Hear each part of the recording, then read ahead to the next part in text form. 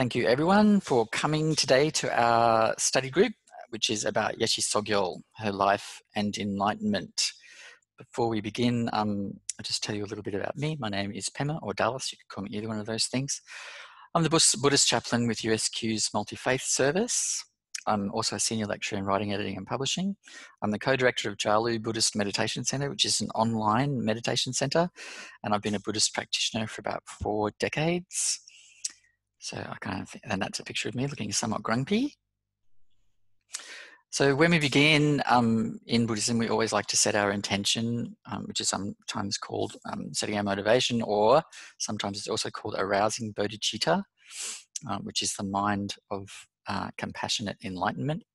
So we'll just take a moment to consider why we're here. You can have the aspiration to benefit yourself, or the aspiration to benefit others. We're here to connect with our pristine nature, the true nature of mind, so that once we're free of disturbing emotions, we can help others to be free as well.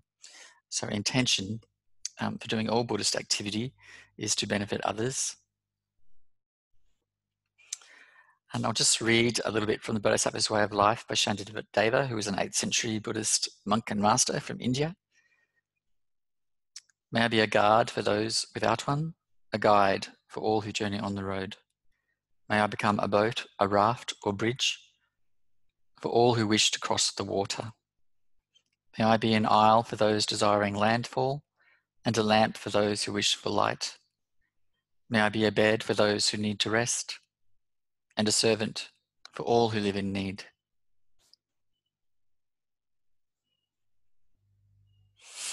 As we set our intention, we can just sort of say to ourselves, if we like, may all beings be free of suffering.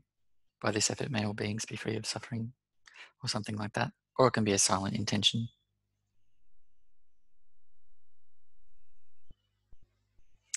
So today we're talking about Yeshe Tsogyal, her life and enlightenment.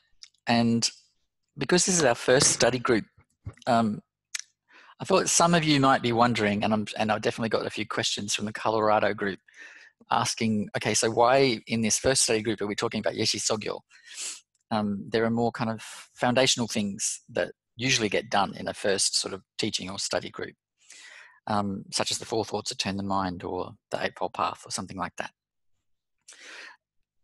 Excuse me.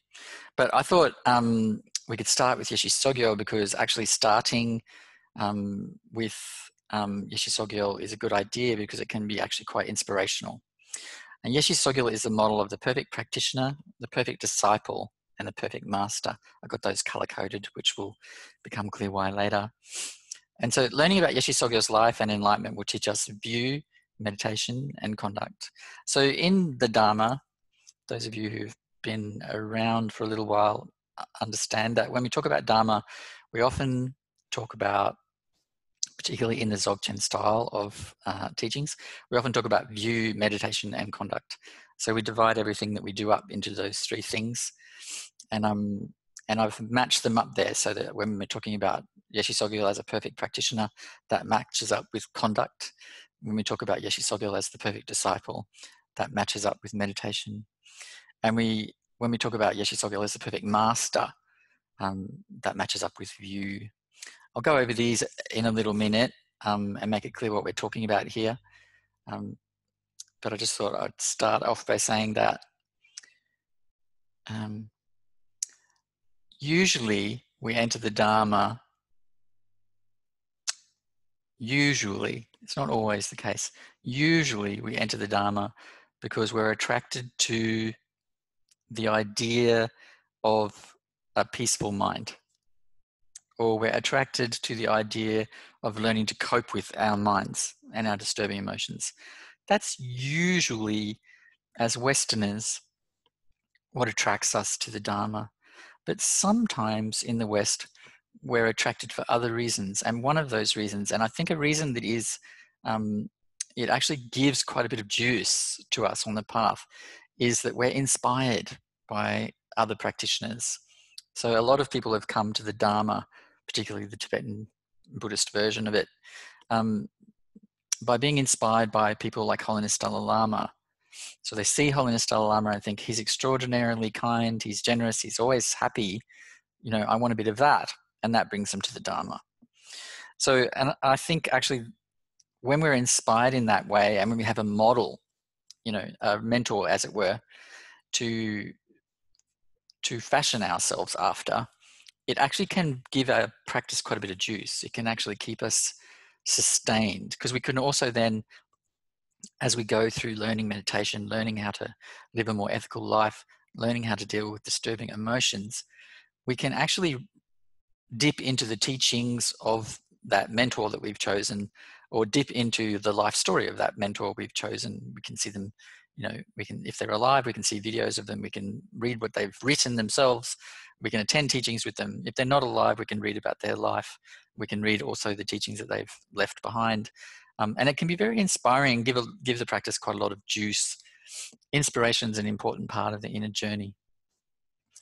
So that's why I chose Yeshe Tsogyal, I think, because she's one of the most inspirational figures in Tibetan Buddhism, and I think actually in Buddhism in general, other than the Buddha himself, because she lived quite a difficult life, and yet she achieved full enlightenment, which I think is pretty extraordinary. All right, so I'm just, as we begin, I just want to read this quote. One of the things we'll learn in a minute is that a lot of the teachings that we have in the Tibetan Buddhist tradition are the result of Yeshe Tsogyal's hard work. So Yeshe Tsogyal, as the perfect disciple, recorded everything her master said, and Padmasambhava was her master. So he established Buddhism in Tibet in 750, around 750 AD or CE. So she recorded everything he said, all of his teachings. She had apparently a quite profoundly accurate memory.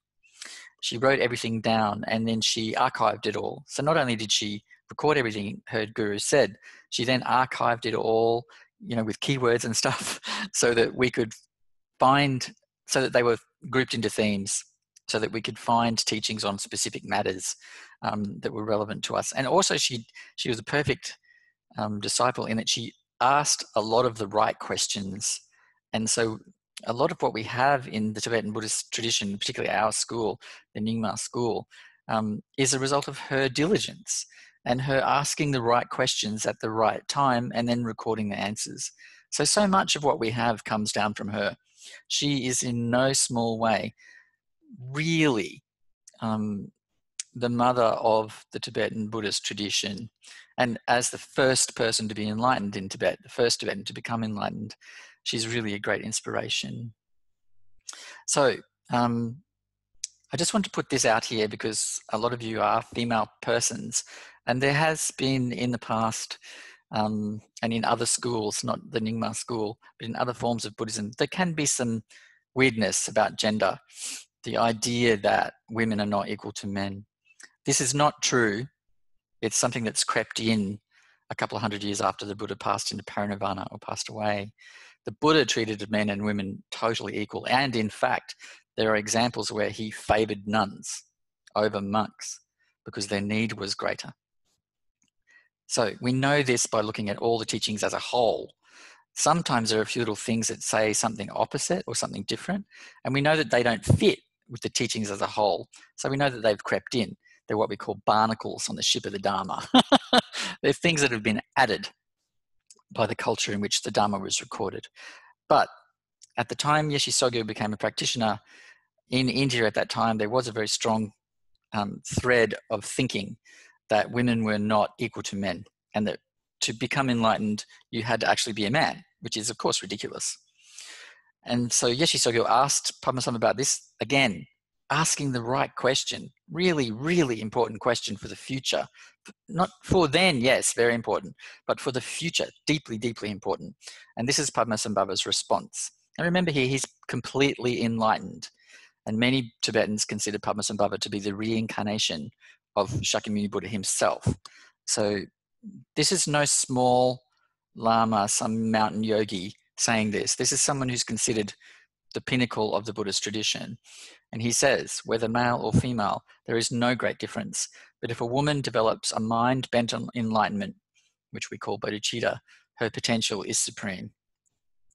So there he's clearly saying that women actually have an advantage if they develop a mind bent on enlightenment, which is bodhicitta. So I thought, because that statement is quite profound, I mean, we all understand as people growing up in a kind of Western developed world that men and women are equal. We kind of understand that. But sometimes in religion, in practice, it doesn't play out that way, you know? But Padmasambhava is saying here, not only are men and women like equal, actually women might have an advantage. So because this is really important for women, and I think for the Dharma in general, I'm going to talk a little bit about what bodhicitta is, so that we just know what he means here when he's saying, if women develop a mind bent on enlightenment, you know, which is bodhicitta, what does that really mean? What will give you as women an advantage? So this is again a teaching from Padmasambhava, to Yeshe Tsogyal. So we only have this teaching because Yeshe Tsogyal asked. She asked the question and she wrote it down. So he says about bodhicitta, cultivating loving kindness and compassion for all sentient beings. Cultivate loving kindness for all sentient beings. So I've got a little thing popped up that's in my way here. I'll just move it. Constantly train yourself in bodhicitta. Now, bodhicitta translates as enlightened mind. Chitta is mind, bodhi is awakened or enlightened. So that's a little bit poetic. It doesn't really tell us what it means.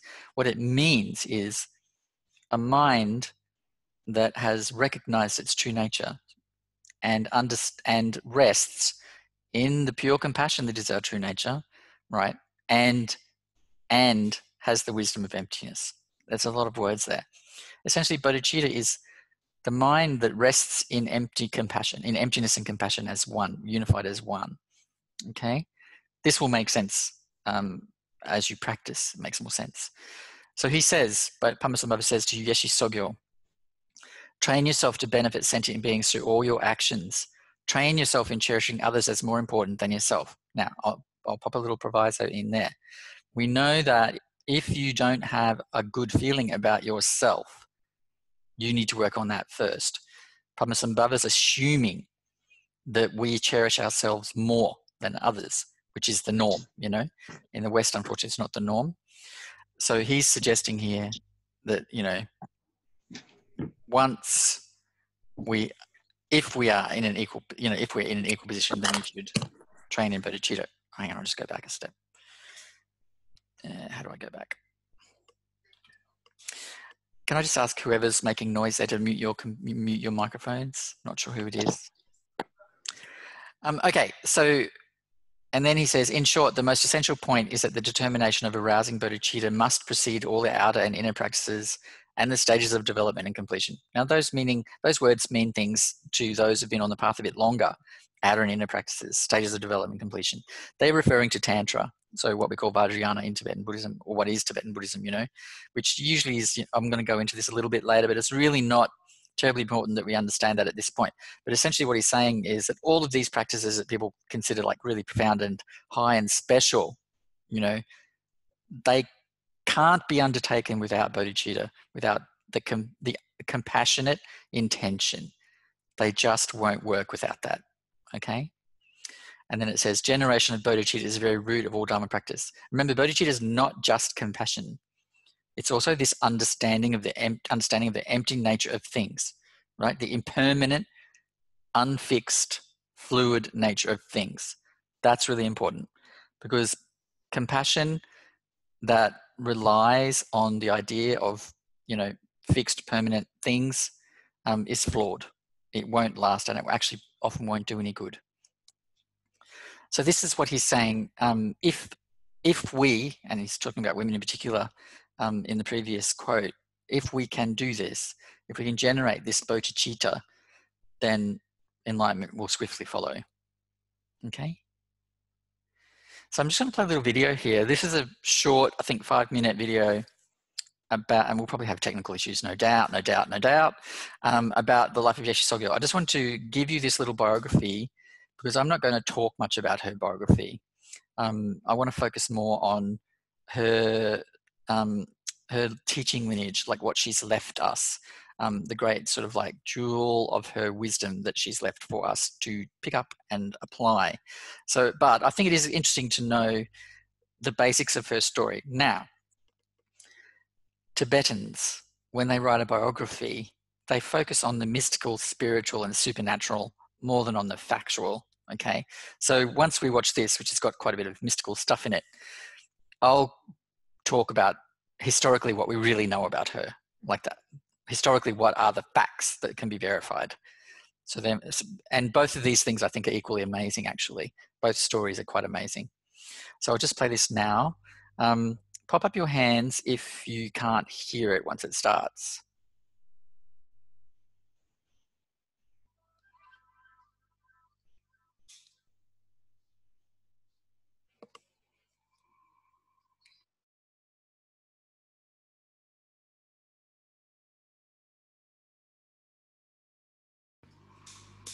Okay, hang on. So you can't hear it, Kerry? Kerry, you're muted. You'll need to unmute yourself. I can hear you. You can't hear the film. But play isn't pressed on the film. I stopped it when you put your hand up. Okay. So I'll try it again and then let me know if you can hear it. Okay. Could you hear that?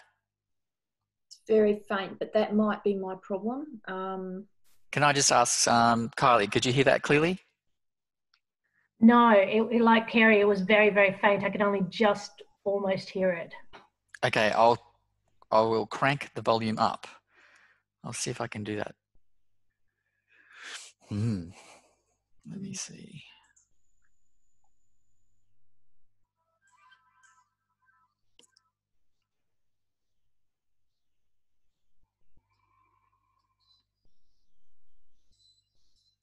Just so you know, it's a visual thing. You actually don't need to hear it because it's text on screen, really.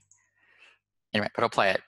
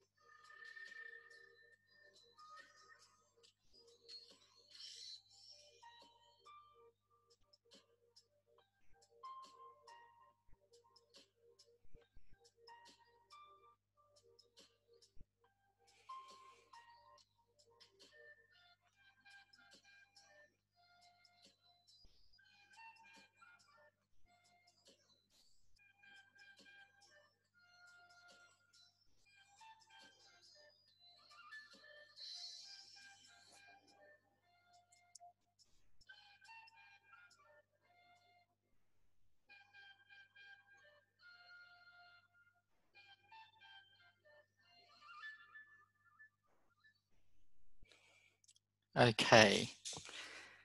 I'll just check with you. Kylie, were you able to see that okay? Yeah, yep. Okay, it was just the sound that was a bit weird, but it was a totally visual thing. So you can see by that the Tibetans view Yeshe Tsogyal as a kind of Christ-like figure. So they see her as a fully enlightened being who performed miracles and transformed Tibet. So that's the kind of traditional Tibetan view of her, and not just Tibetan, also Bhutan, Nepalese, Northern Indian view of her. But historically, what do we know? What do we really know? What can be proven about who Yeshe Tsogyal was? So there is there's a thing called the Chronicles of Ba, which is a kind of ancient historical text that was produced around 100 years, maybe 150 years after the time that Padmasambhava was in Tibet and that Yeshe Tsogyal was teaching. So that, given the close proximity that chronicle was written to when Yeshe Tsogyal was meant to have lived, it's considered to be, fairly historically accurate. So what we know from that was that she was born into an aristocratic family. They say princess, but really, if we're being realistic, it was probably more like the daughter of, a local landholder, a chieftain, or something like that. We know that she had a life of struggle. Can I just ask everyone to mute their microphones, please? Sorry, that's me. Sorry about that. That's okay, Peter. Got quite a bit of feedback there, though. Yes. Let me see. Thank you. So she had a life of struggle. So the little video showed us a little bit of what that was like. But actually, because she was so beautiful, physically beautiful, and the daughter of a strong landholding family, and again, remember this is 750, she was seen as an asset to be, bartered essentially to create political connections and treaties. A number of competing aristocratic families wanted their sons to marry her. She didn't want to marry anyone. She did not want to be married. She wanted to be a spiritual practitioner. She just wanted to practice Dharma. So she refused a number of times to be married. And then one of her potential suitors kidnapped her and was going to try and force her to be married. Then another suitor kidnapped her back off of him. And then to resolve the dispute that was threatening to create like drama, Helen of Troy type drama in southern Tibet, the king said, okay, I will take her as my consort. So they say she was his, traditionally they talk about Yeshe Tsogyal as being like the queen of Tibet, wife of the king, but historically it's probably more likely that she was a junior consort, and that she entered the royal family as a kind of like a way to stop the struggle. But as it turns out, Tristan Detson, the king of the time, really valued her, thought she was kind of amazing. But knowing, we're sort of reading between the lines here, knowing that she really just wanted to be a spiritual practitioner, when Padmasambhava came to Tibet, the king saw an opportunity to free her. And, this is kind of a little bit like the unfortunate way that women were treated at the time, but basically offered her to Padmasambhava so that she could have a master and practice. Luckily, that worked out really well. She was terribly devoted to Guru Rinpoche, Padmasambhava. She went to practice with him. She became his closest student. So we talk about Padmasambhava having 25 close students who all achieved enlightenment. Yeshe Tsogyal was the principal one of those 25. She's the main one. She's the one who's considered to have achieved the highest realization. So this is really important in terms of Tibetan Buddhism. We have a woman being the first Tibetan to become a Buddha. We have a woman being Padmasambhava's closest student. We have a woman establishing the Buddhist tradition essentially in Tibet. And then, even more kind of important, the Dzogchen tradition, which is considered the highest form of Buddhism. It was Yeshe Tsogyal who wrote those teachings down and shared them. Without her, we would not have the Dzogchen tradition, which is the tradition that is most suitable for the West. So we owe her a lot in that sense. Now, you probably mentioned in that little video it had the word terma, And like Yeshe Tsogyal is seen as the originator of the Terma tradition. So this is an interesting Tibetan thing. Also, actually, didn't just happen in Tibet; it happened in Kashmir among Hindus as well. A similar kind of thing. So Padmasambhava deemed that some of the things he taught or wanted to teach or could teach were not right for the Tibetans at that time, particularly Dzogchen. He felt strongly at that time that Tantra was what was going to ground the Tibetans, and that truly is the case. That's truly what has happened. So the Dzogchen teachings and other sort of high practices or sort of like special practices that he didn't think the Tibetans were ready for yet or the world was ready for yet, he entrusted those to Yeshe Tsogyal. She wrote them down and she concealed them. So she literally, the terma that I'm getting the teachings that I'm about to share with you from, she buried them in a cave near her meditation cave in Chimpu in central Tibet. So literally buried these teachings. And then they were found, later. There's an interesting story about a very high Lama by the name of Jamyang Khyentse Wangpo. He was passing by a collapsed temple, and an old woman had found like an object in the rubble, and she thought, I better give this to a Lama, it's a special thing, I better give it to a Lama. So he gave it to, it was a statue of the Buddha. He gave it to Jamyang Khyentse Wangpo, who was just passing at the time, and Jamyang Khyentse Wangpo just put it in his robes, and left it there while he's riding, I think, a horse or a donkey or something. And he proceeded on his journey. And then when he got off the horse or donkey at his destination, that statue fell out of his jacket and smashed open on the ground. And hidden inside that statue was a terma, a Dzogchen teaching that Yeshe Tsogyal had hidden there. So this, so it's interesting that Jamyang Khyentse Wangpo is labeled the Turton, the person who revealed that teaching. But actually, credit should be with Yeshe Tsogyal, because she hid it and made it so that it could be found in the future. So lots of teachings have been revealed in this way. They were hidden and then they're found. So she went all over Tibet hiding teachings that the Tibetans were not ready for at the time. A lot of what we do in the Nyingma tradition, our particular school, is from the Terma tradition, which originates from Yeshe Tsogyal. Okay, so remember at the beginning I talked about Yeshe Tsogyal being the perfect practitioner, the perfect disciple, and the perfect master. And that if we look at those three things, we can then learn some things about the view, meditation, and conduct. Remember I said that in the Dzogchen tradition, we tend to talk about everything as view, meditation, or conduct. We sort of divide things up like that. So the view of Tantra, which is essentially, Tantra is what Tibetan Buddhism is. It's Tantra. You see all these deities, all these quite complicated rituals, all these sort of practices that involve chanting and mantras and stuff like that. That is Tantra. It's unique to the Vajrayana or the Tibetan tradition. So the view, which is a philosophical outlook. When we talk about view, we're talking about how we look at the world, how we look at things, phenomena. So the view of Tantra is to see all phenomena as pure, as manifestations within a pure realm. This pure view sees all beings as Buddhas, especially the master, and sees one's own nature as not separate from the Buddha nature. So Yeshe Tsogyal is a great example of this. She saw her master, Padmasambhava, as the Buddha himself and behaved towards him as she would behave towards a Buddha. So, and she then also saw the landscape in which she lived, Tibet, as a pure land, everything pure, everything perfect. And every being she encountered, from, the dirtiest beggar to the king, because she was a teacher of kings, she saw them all the same. They're all Buddhas. They're all above her. So that's the tantric view. And she exemplified that. If you read her, there's a number of biographies about her. And if you read them, you see that this attitude of hers, of seeing all beings as the Buddha, as seeing the environment in which she moves as a pure land, this is really evidenced over and over and over and over again.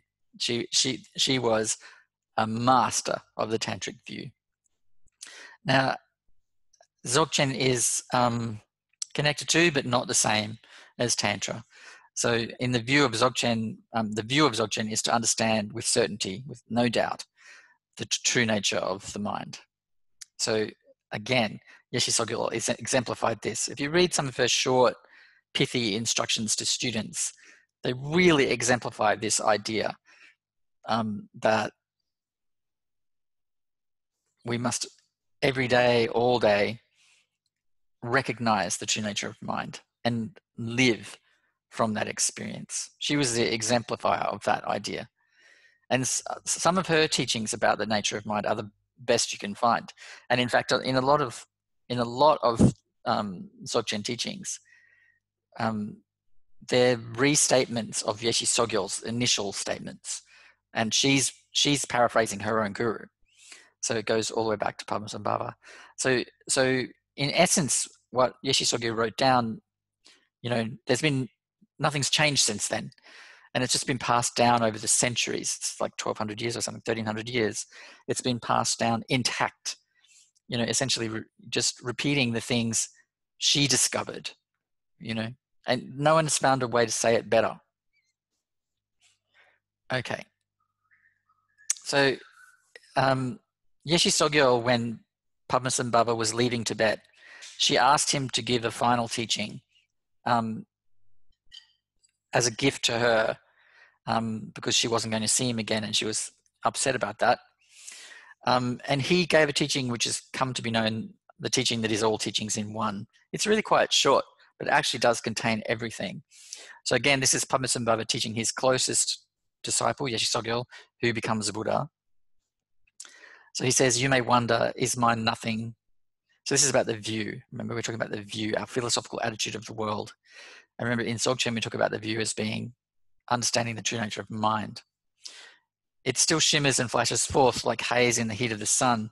You may wonder, is it something? It has no color or shape to identify it, but it is utterly empty and completely awake. That is the nature of your mind.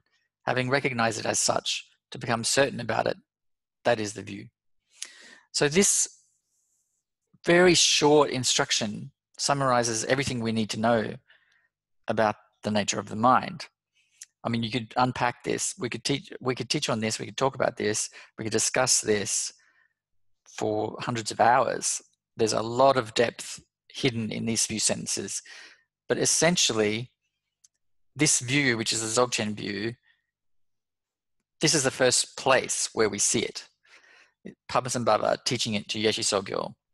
And if you think about all the number of practitioners who've attained complete enlightenment over the 1,300 years since, and there's been thousands of them, it all comes from this moment where Yeshe Tsogyal, as the perfect practitioner, as the perfect disciple, asks the right question at the right time. And the answer she writes down, and then she shares. She shares with all her students, and then becomes the perfect master. So I'll obviously, because this is quite deep, this teaching, we could talk about it a lot, but actually what needs to happen is one needs to actually apply what Padmasambhava is saying here. We need to look at the mind and understand what it is, what its true nature is. That can only be done in practice through meditation and through contemplation. So those two things, meditation, shamatha, and a kind of what we could call vipassana, a questioning or insightful kind of a meditation where we question, okay, what is the mind? What are thoughts? What is the mind? And, Guru Rinpoche gives us here the answer, it's utterly empty and completely awake,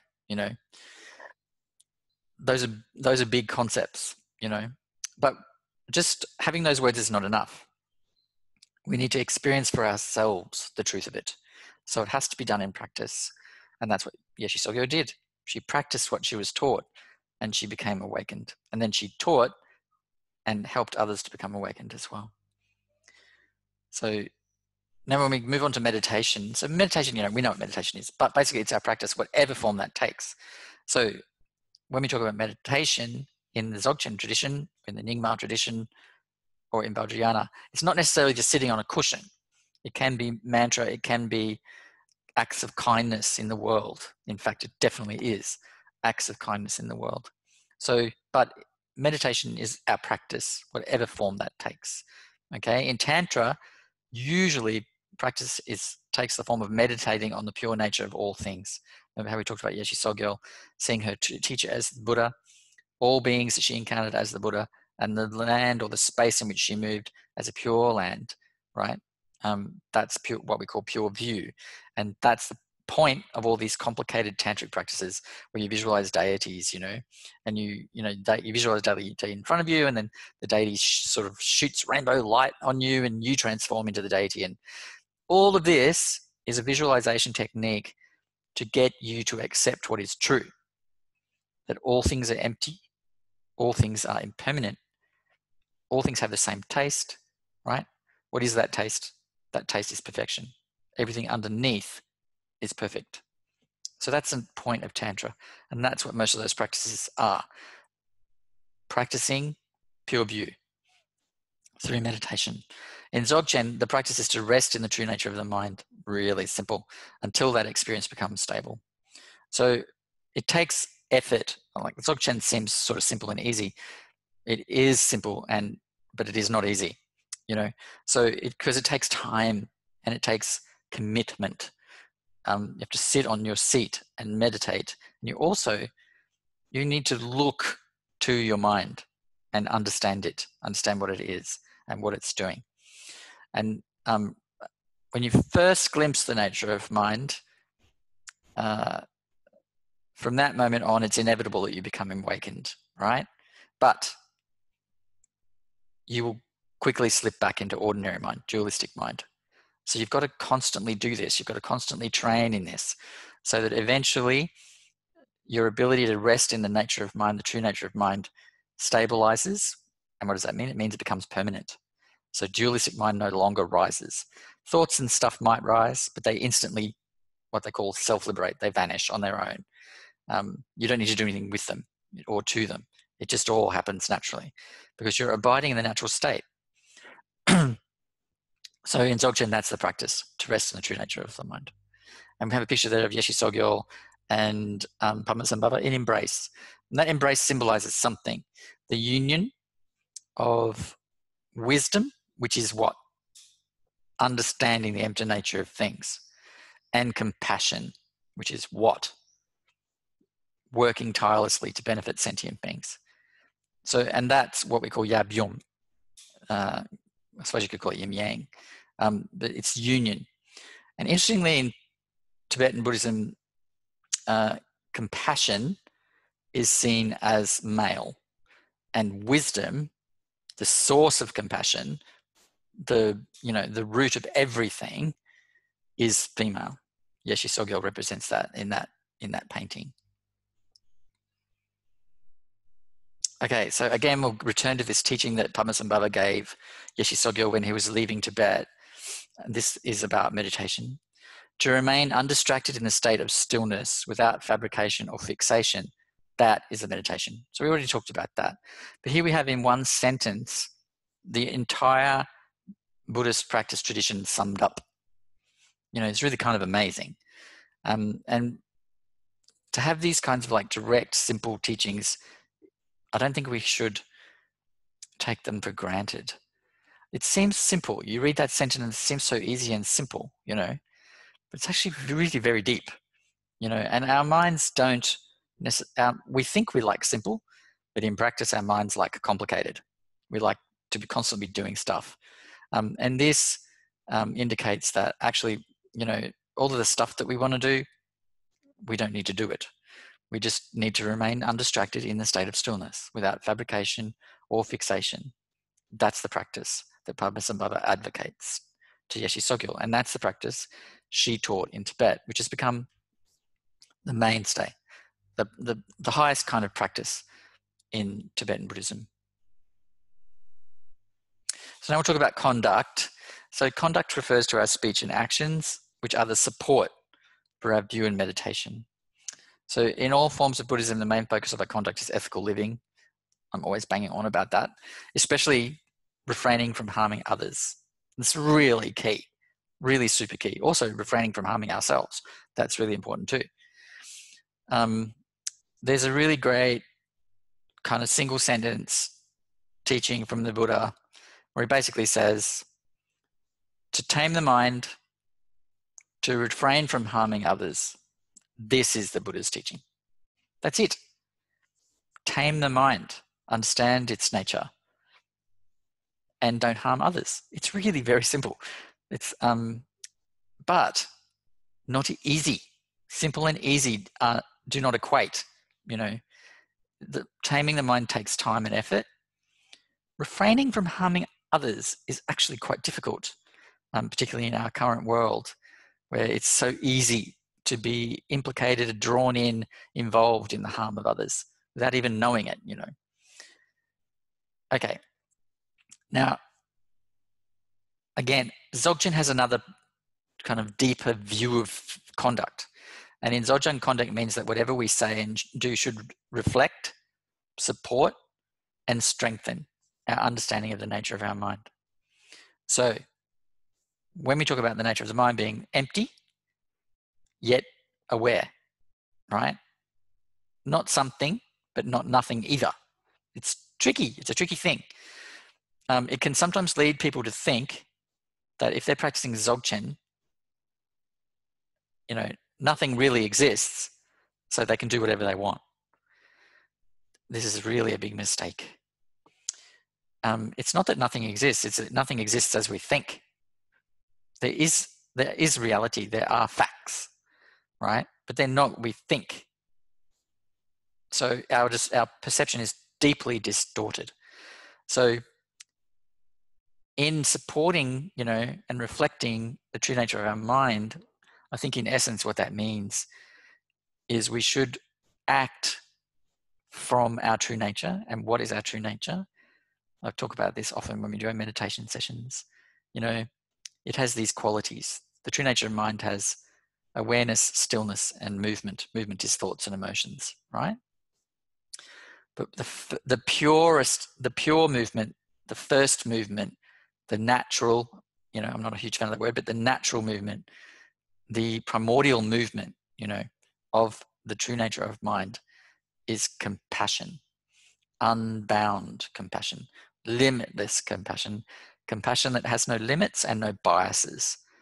So we should act from there, and that will reflect, support, and strengthen our understanding of the nature of our mind. Compassion is our true nature. It's the manifestation of something beyond words, but that's the thing that we can touch, compassion. That's the thing that we can enact, compassion. And that's the thing that we can understand with words, you know, with our ordinary dualistic minds.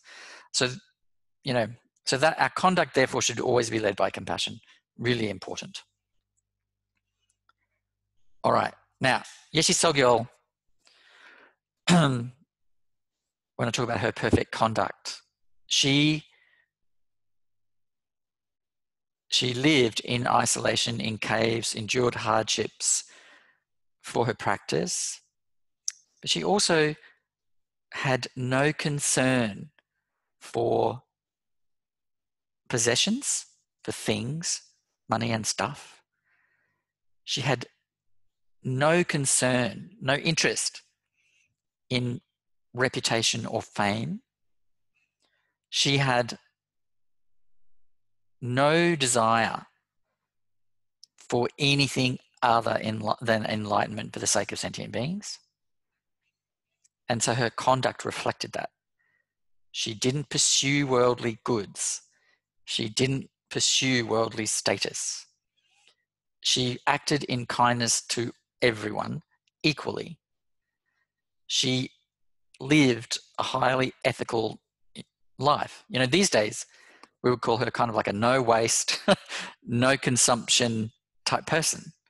She lived extremely simply, you know, just what she needed to survive and what enabled her to teach, to practice, and then to teach. Okay. Now, again, this teaching, all teachings in one from Padmasambhava to Yeshe Tsogyal, which is the heart or the root or the foundation of the Dzogchen tradition, Padmasambhava says, in that state, to be free from clinging or attachment, except, so what state is he talking about? He's talking about resting in the nature of mind. So in that state of resting in the nature of mind, to be free from clinging or attachment, accepting or rejecting, hope or fear, towards any of the experience of the six senses, that is conduct. That is the conduct. And that's Yeshe Tsogyal to a T. She did not desire anything, but she feared nothing. She faced death regularly, from starvation, from cold, from bandits when she was wandering around alone. You know, so she stared the world in the face and did not flinch. You know, she's extraordinary. She's really heroic. So she wanted nothing, but she feared nothing. None of the experience of the six senses, which are, you know, sight, smell, touch, etc., unbalanced her meditation. You know, when we're beginners, you know, when we're sitting in meditation and there's a loud noise, instantly that sense of the noise, it can knock us off our perch and meditation's gone, you know, when we're beginners. Likewise, a smell, likewise, hunger, desire for food can knock you off your perch, you know. None of those things affected her. She remained in the natural state always. So she's a perfect example of conduct. So I just want to, we're starting to sort of wind up a little bit now. So I just wanted to go over some more of this teaching that Padmasambhava gave to Yeshe Tsogyal that she wrote down and that has been passed down over the centuries. This is something that this is the opening of this teaching. So I've been dipping around in it. So I'll just read it out for you. Devoted one. So he's talking about Yeshe Tsogyal there. With a faithful and a virtuous mind. Again, he's talking about Yeshe Tsogyal. Listen to me. Although there are many profound key points of body, rest free and relaxed as you feel comfortable. So he's talking about the meditation posture, body, speech, and mind, meditation posture. Everything is included in simply that. Just rest free and relaxed. Although there are many key points of speech, such as breath control and mantra recitation, so he's talking about tantra there. Stop speaking and remain like a mute. So he's just saying, sit still and be quiet. Everything is included in simply that. Although there are many key points of mind, such as concentrating, relaxing, projecting, dissolving, and focusing inward, again, he's talking about tantra there. Everything is included in simply letting it rest in its natural state. So leaving the mind alone, free and easy, without fabrication. So here he sums up the entire Dzogchen path in one paragraph. It's quite extraordinary. And he's also saying to her, you know, you don't need all this complicated stuff. You don't need all these things. You just need this, right? But Yeshe Tsogyal was able to practice in this way, but whether or not we can, that's a whole other question. Whether or not we are able to rest free and relaxed, to sit still and be quiet, you know, and to just leave the mind alone, that's the big one. That's the really hard one. You know, this is doubtful. Our minds, to think is to not leave the mind alone. To think is to interfere, to fabricate them in the mind. So you're doing, a lot of times we think thought just comes naturally. It does not. It's produced. It's fabricated. The natural state of the mind is stillness. The natural state of the body is stillness. Just think about that for a little minute. So when we're asleep and the mind is not moving the body is still. The natural state of our speech, right, our energy. So speech is both voice and also the energy that we have is stillness. This is our natural state. Everything we do interrupts that natural state. Moving, talking, thinking. These interfere or intervene or cover up or obscure the natural state. So he's essentially saying, do nothing. Don't think, don't talk, don't move. Just rest, relaxed, free, doing nothing, okay? Oddly, you would think doing nothing would be easy, but it is not. And yet, Yeshe Tsogyal achieved this quite quickly. And I think some of the teachings say that she achieved this in 7 months. Now this is a challenge, you know. She did this in 7 months. She did a lot of other practices beforehand, so set herself up. But she achieved this perfect state, resting in the nature, in just 7 months. So, but she had done a lot of training to set herself up for that. But I think that's inspiring. I think that's encouraging. Even though we haven't done hundreds of hours of meditation, haven't done decades of retreat, we can still do it. It won't be as quick as 7 months, but it's not like lifetimes away. It can be done. We can do it. Because it's really just about stopping. Just stopping and resting. And then the true nature of the mind reveals itself. We don't have to do anything. So this is, I think, really inspiring. I find this inspiring. I'll stop now. Otherwise, I'll keep talking about how inspiring it is. Okay. Unmute yourselves if you have any questions. Happy to answer any questions you have there.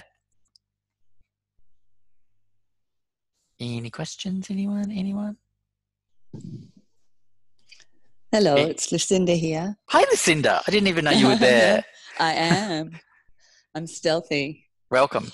No, thank you so much. I've so enjoyed listening, and I really appreciate hearing you, because I feel like that, the just the truth and the integrity of the history or the facts, whatever information there is just such a beautiful foundation, and I'm grateful. Thank you. My You're question. welcome. So my question is, look, it's something about. All right, for those of us who have a bit of an achievement strive in us, and I have that in my everyday life. How many many projects can I succeed at? And you're a high achiever. Yes. Well, in some ways, thank you for that. But I'm also bloody lousy at practice, and I acknowledge that too. But it's this weird thing of kind of the achievement ethics of practice. For example, my doctor is currently extremely angry at me for not eating meat lately, and it's apparent in my blood, and I've got some fairly serious health problems at the moment, and so on. So my doctor is saying you must eat meat, for example. This is, an example of, trying so hard. And when you have, such an iconic figure, as you've been discussing today, of this absolute, self-sacrificial, just being, no ego, no grasping, no, and yet achieving this spiritual perfection in practice. How does one weigh that up with one's own day-to-day life in a contemporary world? Yeah, so we'll just address the meat thing first, because I think a lot of people have this issue. Yeah. Particularly women have this issue with meat. Yeah. So Yeshe Tsogyal was not a vegetarian, as far as I know. Okay. Padmasambhava was, and when he went to Tibet, he said, "I'm not teaching any of you Tibetans until you give up meat."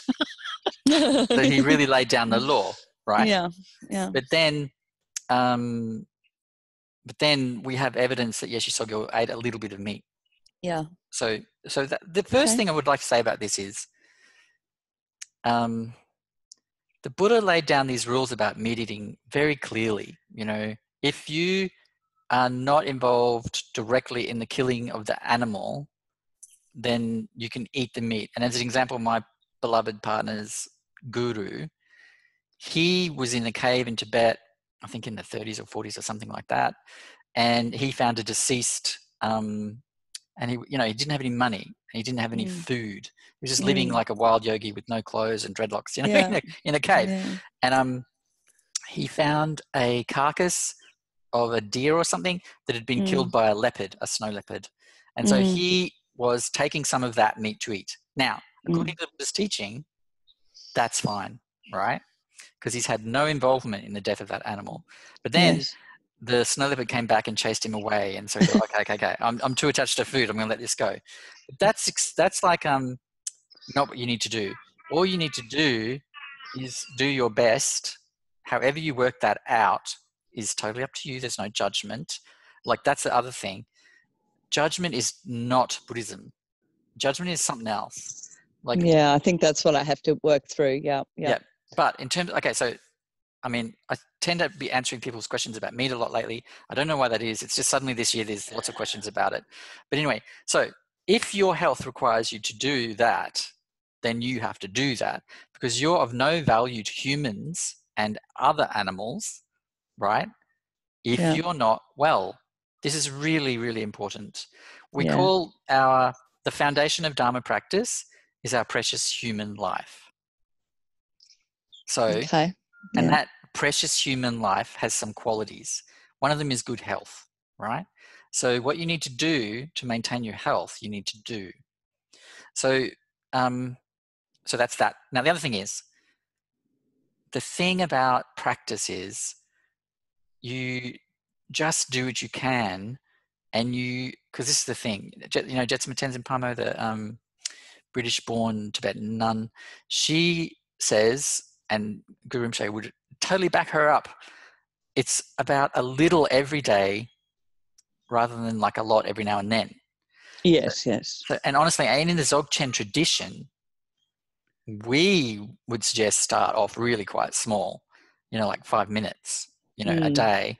And this is the thing, you can stop, place your awareness on your breathing just for like 1 or 2 in and out cycles, you know, and just for that few seconds, you stop, you place your awareness on your breathing, and you just kind of, I mean, with a bit of practice of just doing that, a few breaths at a time, you will start to drop into calm.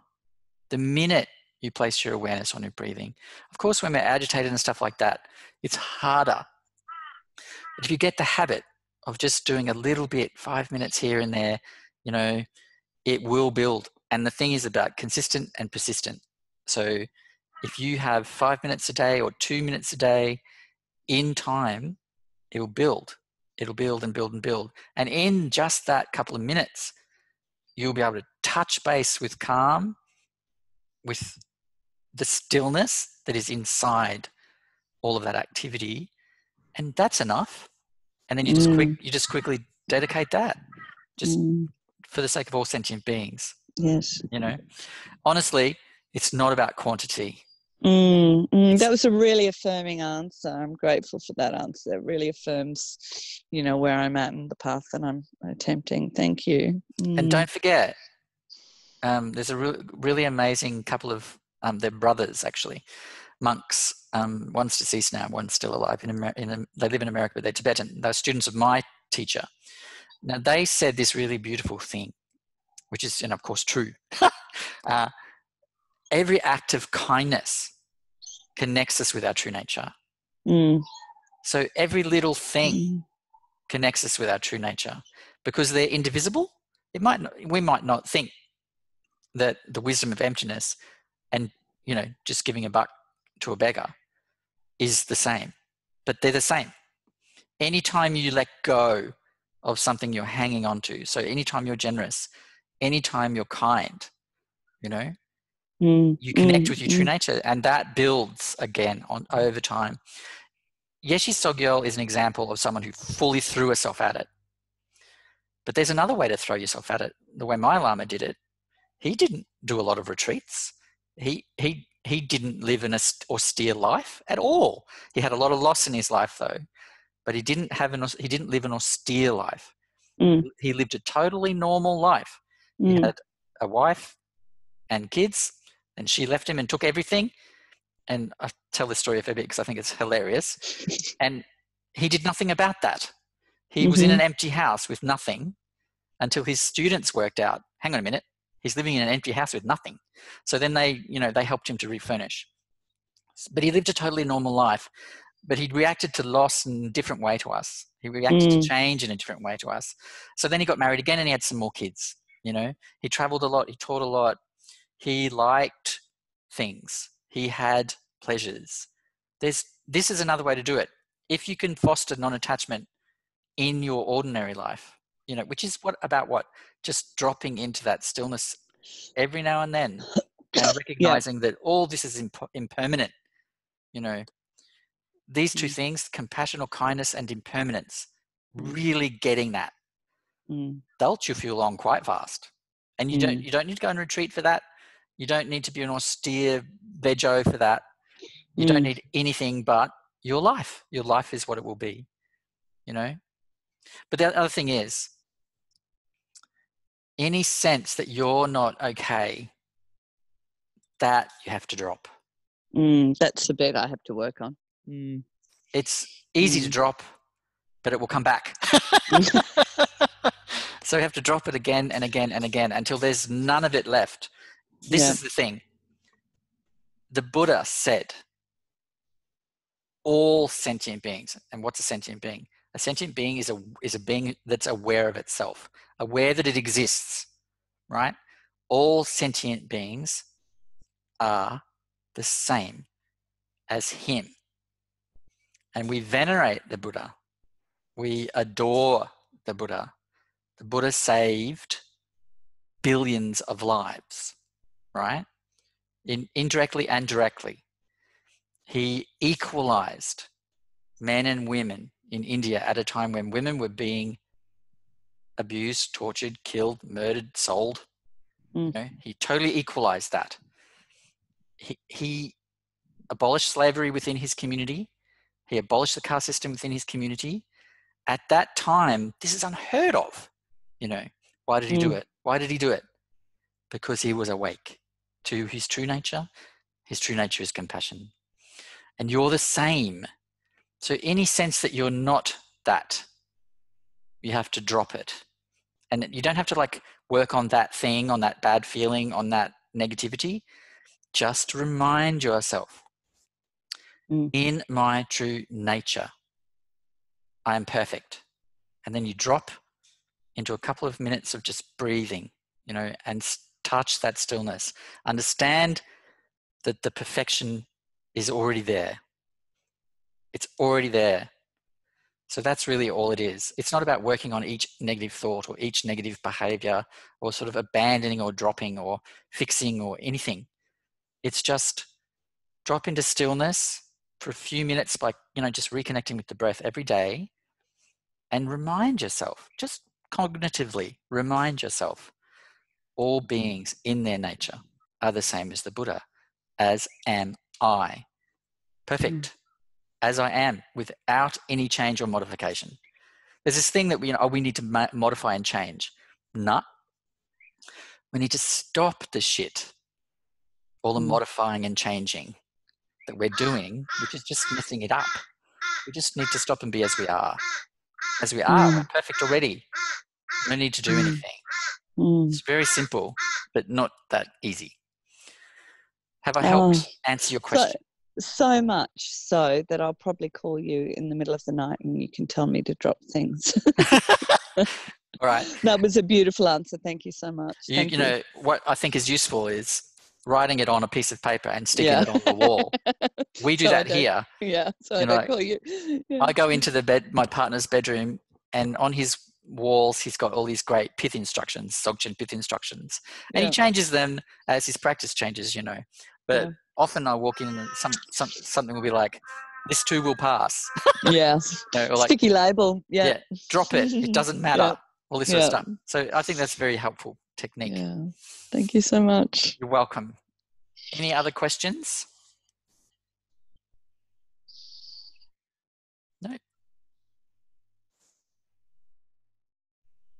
All right. I think we'll wind it up then if we've got no more questions. Oh, hang on. I'll just check the messages thing.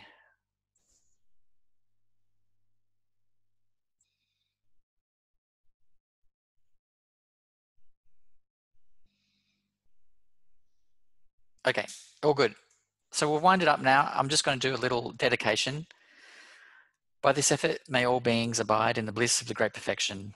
Om Ahum, Om Ahum, Om Ahum, Om Ahum, Om Ahum, Om Ahum.